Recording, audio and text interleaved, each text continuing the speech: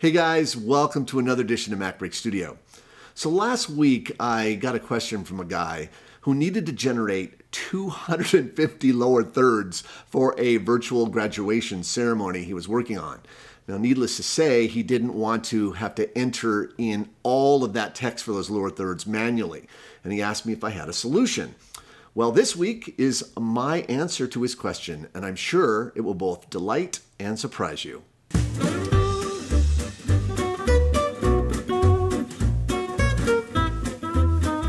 Before we get started, the workflow I'm about to show you is dependent upon a third-party app. Just go to the Mac App Store and enter CSV Motion, and this app will come up. I've also included a link in the info section below. The app is only $10, and as you'll soon see, worth every penny. And full disclosure, this is an app that I use myself, and I'm not being paid to promote it. With that being said, what this app does is take a CSV file that is generated from a spreadsheet like Numbers or Excel, then convert that data to motion projects.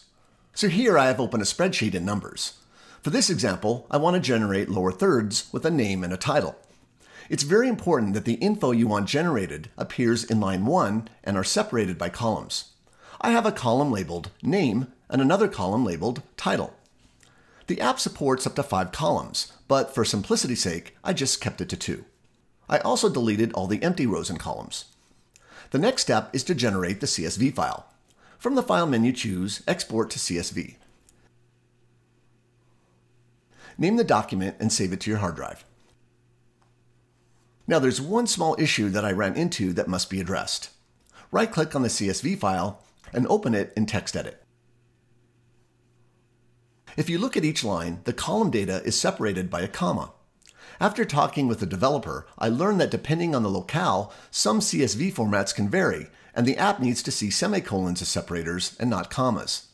This is something that will be addressed in a future update, but for now, an easy fix is to do a text find and replace. Press Option-Command F. In the Find field, type a comma, and in the Replace field, type a semicolon. Now click the All button and save the file. We'll come back to this file in a moment, but for now, let's jump into Motion to create our lower third. I'm going to choose one of the built-in lower third templates by choosing File, New from Project Browser. I'll select the Snap theme, then choose the Snap lower third and click Open a Copy. Playing back the project, it's a simple animated lower third with 2 lines of text. Spilling open the text elements group reveals 2 lines labeled Name Here and Description. I intentionally chose this particular lower third because the number of text elements in this project matches the number of columns generated by the CSV file.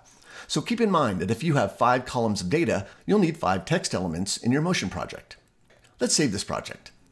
I'll name it Snap Lower Third and save it to my desktop. Awesome. Now let's open the CSV Motion app and set it up to generate all the lower thirds we need.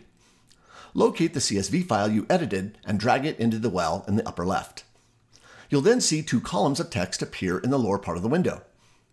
Now locate the lower third Motion project and drag it into the upper right well.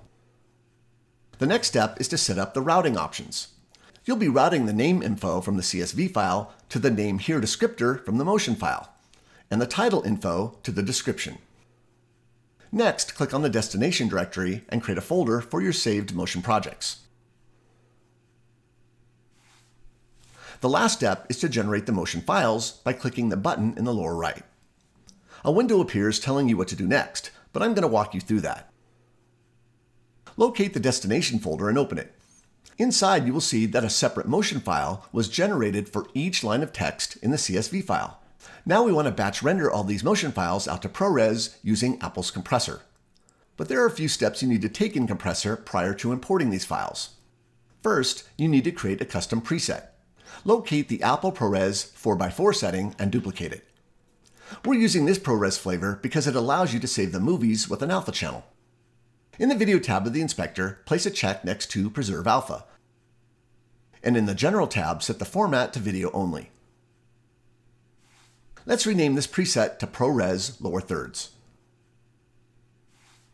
In order to save even more time, press Command Comma to open Preferences. Then from the Setting menu, choose ProRes Lower Thirds. What this does is save you from having to apply the preset manually to what may be hundreds of Motion projects. We'll leave the location set for source, which will place the rendered movies into the same source folder as the motion files. Close the window. In the Finder, locate the folder of motion projects that were generated by the app. Then drag them all into the batch window. The ProRes preset I created is automatically applied to each job. So here's the money shot. I'll select this job and play it back. It's an animated lower third with my name and title. Now I'll select the one below it, and you can see that it's Mark's name and title, and then Travis' name and title, and so on. Every line from the CSV has been turned into a motion project that can now be batch rendered out. Just in case you're not already blown away, consider that you can do this with up to an 800-line CSV file.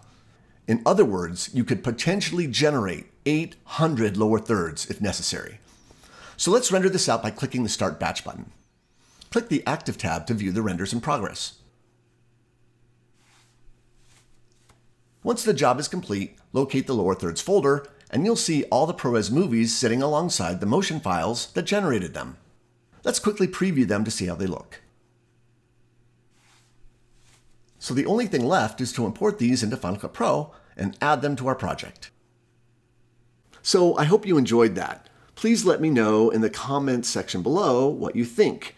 And please consider subscribing. We're getting close to 70,000 subscribers, so I wanted to thank you for that.